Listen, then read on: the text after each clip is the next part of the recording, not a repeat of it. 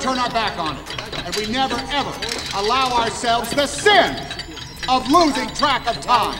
That's how much time we have before this pulsating, accursed, relentless taskmaster tries to put us out of business. Today, the question, who am I, is directly linked with an action or an act, since the long-term trend in Western society is to emphasize action rather than thought. 87 hours is an eternity. The cosmos was created in less time. Wars have been fought, and nations toppled in 87 hours. Fortunes made and squandered. The old attention span is not what it used to be. That's true, mine either. I don't have any attention anymore for anything that's not specific. 15 minutes! Crunch time! Crunch time! Let's go! Let's go! It's all very well to perform, but all we're doing is ensuring the survival of the system and moving a little faster towards death. Are we really in that much of a hurry?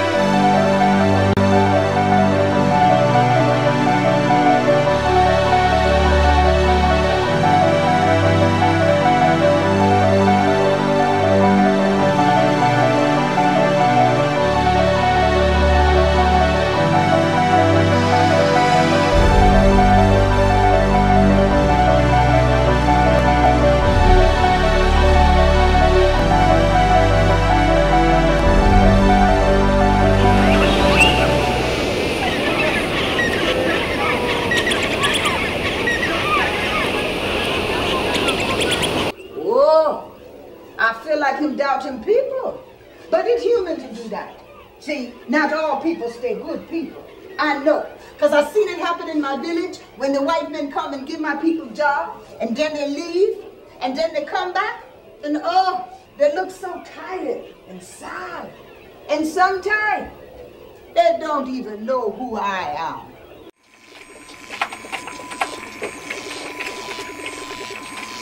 Oh, I just bought this software 6 months ago, and now my new operating system can't deal with it. Jesus, what is this? The information dark age? Let me ask you this. Why do we keep buying into this society of disposable technology?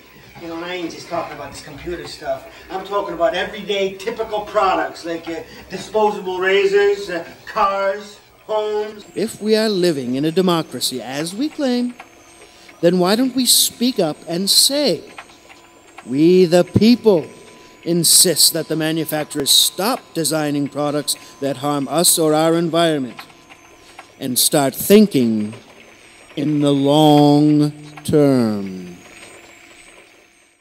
It's brutal and inexcusable. I mean, isn't our surroundings just as important too? Or are we going to start discriminating because it's not official? It's not coming from the people from above. How are the people of the future going to know us, their ancestors, if we just a bunch of numbers stuck in some categories?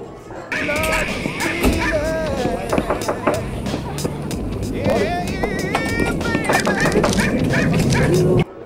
You wouldn't believe how many people told me that if we left out what they considered important, then the hell with everything else.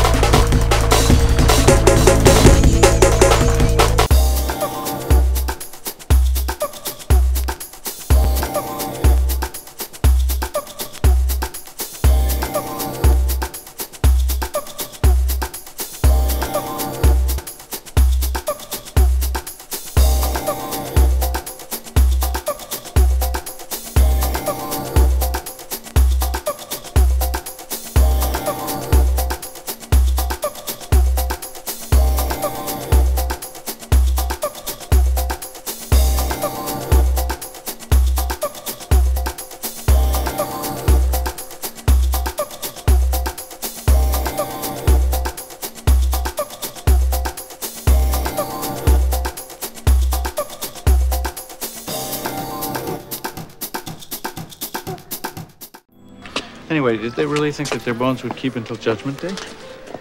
Well, you got to remember that for them, Judgment Day was right around the corner. They expected it almost hourly. The way of the samurai is found in death. Meditation on inevitable death should be performed daily. Every day when one's body and mind are at peace, one should meditate upon being ripped apart by arrows, rifles, spears, and swords. Being carried away by surging waves, being thrown into the midst of a great fire, being struck by lightning, being shaken to death by a great earthquake, falling from 1,000-foot cliffs, dying of disease, or committing seppuku at the death of one's master. Ladies and gentlemen, we are proud to present the Operational Order of Civilization. Please give a warm welcome for nature, culture, governance, infrastructure, commerce, and fashion art. The Operational Order of Civilization is an awesome role model for a healthy and flexible society. Each level moves to its own pace. The slower holds up the faster, and the faster livens up the slower, and none messes around with each other's soul.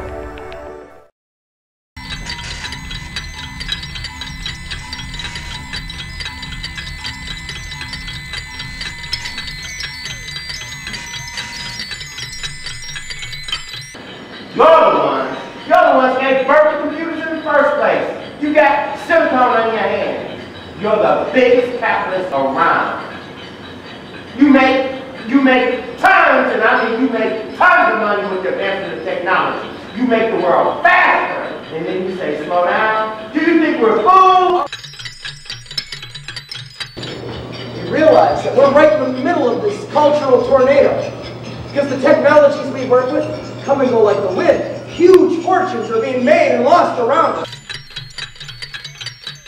And the pressure is on us to make our magic go faster, faster, faster. And all it does is create heart attacks and insomnia and ulcers. We can't take this maddening pace.